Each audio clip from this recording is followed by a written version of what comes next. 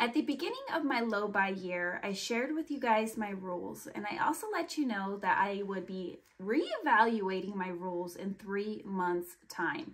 It's officially March. I started my journey 3.5 months ago, so it's been 3 months, and I have some changes I'm going to make. Whether they are drastic changes, whether I am completely going away with my low buy year, or if I'm sticking to somewhat regular rules, you will just have to watch to find out. Hi guys, welcome or welcome back if you're new here. My name is Melissa and I love luxury and fashion and getting dressed up and just being girly and feminine. But the last couple years, I feel like I took it a little bit too far. And if I'm being honest with you guys, taking it a little bit too far gives me a little bit of anxiety. And every time that I would make a purchase, I felt a sense of guilt behind the purchase. Not because I was spending money that wasn't my own, I wasn't going into debt for these purchases, but just simply the fact that I felt like I was purchasing too much and I wasn't being wise or smart with my money. So I decided to go on this low buy journey to restrict myself and create rules that I felt like were feasible for me to actually achieve. Those rules were, I could not buy any clothing because I have a closet full of clothing. I couldn't buy any shoes because I have so many pairs of shoes that I don't even wear every single pair every year. I couldn't buy any makeup because I have a vanity filled with makeup unless it was an empties. I couldn't buy any homeware because I actually intend on either moving or renovating my house, which means that I do not need to buy homeware to decorate it as is now if I am doing changes later on. And lastly, I could not buy any perfumes. I have about 6 different perfumes. I think there's 3 of them that are not my favorite. So I've been working towards going through those 3 and then just keeping a few in my wardrobe. That's all I keep it in my bathroom. A few in my bathroom, keeping a few in my bathroom that I really love. I don't need a lot. I need a winter scent, I need a date night scent, and I need a summer scent. And that's pretty much all that I need when it comes to perfume, when it comes to me personally. I don't like to switch out my perfume. I don't like to go all crazy. It's another decision that I have to make. So, long-winded answer, no more perfume in 2024. And lastly, I was restricting myself on how many bags I could purchase. So as you can see, bags are my weakness. It's what I absolutely love. And I can only buy 3 bags total in the year of 2024. Anything other than that was open or fair game. So SLGs I could purchase, accessories for my bags I could purchase. I can go out on events. I can do fun things with my husband. I can do fun things with my kids. I can go out to eat. I can do any of those types of things. I also could continue to, of course, take care of my kids. My kids were going to continue to get their allowance. They will continue to get clothing I do it every season. They get a new set of clothing, and they also get clothes sporadically throughout the year. If they've outgrown it, they will of course get all of their new school supplies, and they will continue to get their allowance. I'm not sure if I already said that one or not. I feel like I may have. So now that we've gotten the rules out of the way, my original set of rules, what am I changing, if anything? I honestly thought at first I wasn't going to change anything at all. I am pretty content with where I'm at. I feel like the rules that I have made are pretty feasible. But when I thought about this and I thought about over the next 3 months, something came up that I may need, and so I'm going to allow myself to purchase that. And that is because summer is coming up. So if I haven't mentioned, every 3 months I'm reevaluating my rules. This is so that I can stick to my low buy and I don't just give up. I feel like sticking to it for 3 months is a perfect period of time to see if it's going to work for me or if there's anything that I need to change, whether that be tighten up some strings or loosen up some strings. So my rules are going to slightly change in both of those ways. I'm going to tighten up a couple things and I am going to loosen up a couple things. One of the things that I want to touch on first is my wardrobe. Now, I don't plan on going out and buying a brand new wardrobe at all, but there are a couple things that my wardrobe is lacking now that I have gained some weight. So as I went through my clothes, if you haven't seen that, I will link that video down below. I went through my clothes and I pulled everything out that I could not fit into or was too tight or too snug. I also pulled out colors that weren't working for me.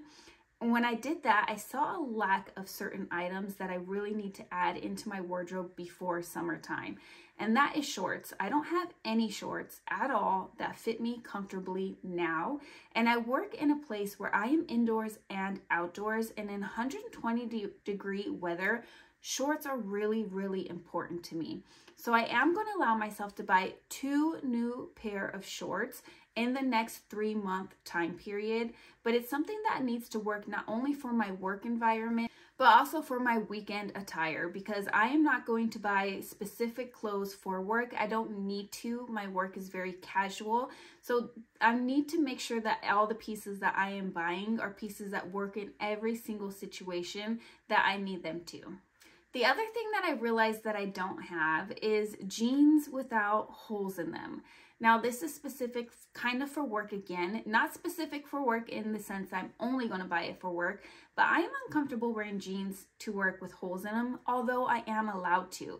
So I am going to allow myself to buy 2 new pairs of jeans without holes in them. So 2 pairs of shorts and 2 pairs of jeans, and that is all I'm allowing myself to buy in clothing other than one other item. Now, this item is really exciting because my husband and I have decided to start going out on dates and doing the things that we've always wanted to do, but never really could find the time, or whatever the reason was, we just never have done it. And some of those things are pretty fancy.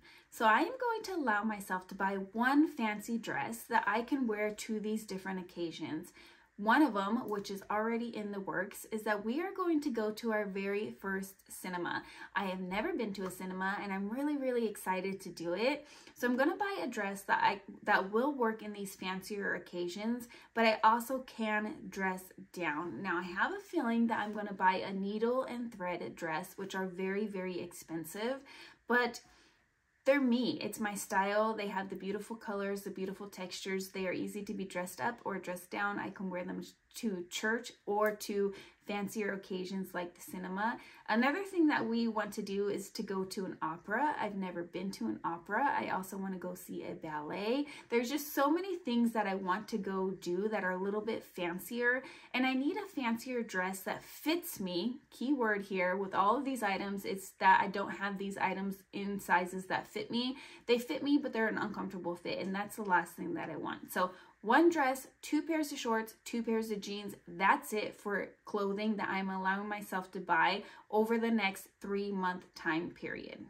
Now, this next rule is something I want to pull the strings back on, and that is that I had opened up the SLG category. I want to not buy any SLGs over the next 3 months. That is just simply because I just bought an SLG. I bought an SLG in February, and I don't feel like I need any more SLGs. I have never wanted a collection of SLGs. I just want 1 SLG of every single size so that they will all fit inside of my bags comfortably, and that's it. That's all I need for SLGs. I don't need all the beautiful things.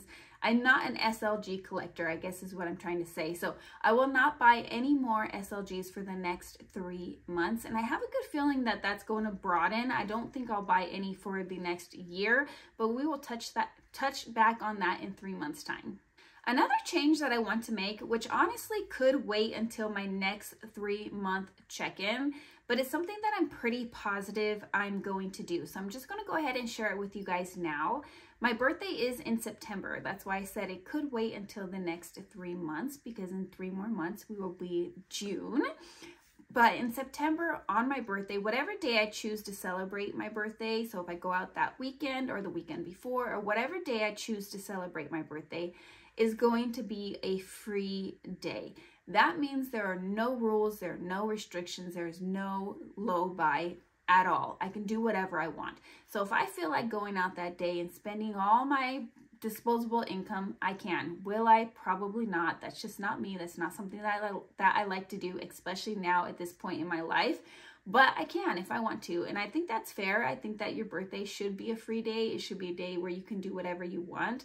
Keep in mind, my low buy year is not necessarily to save up money or to rack up money. I started my low buy year because my consumption was too heavy. I had a little bit of debt that I wanted to completely pay off. That's going to happen very, very soon.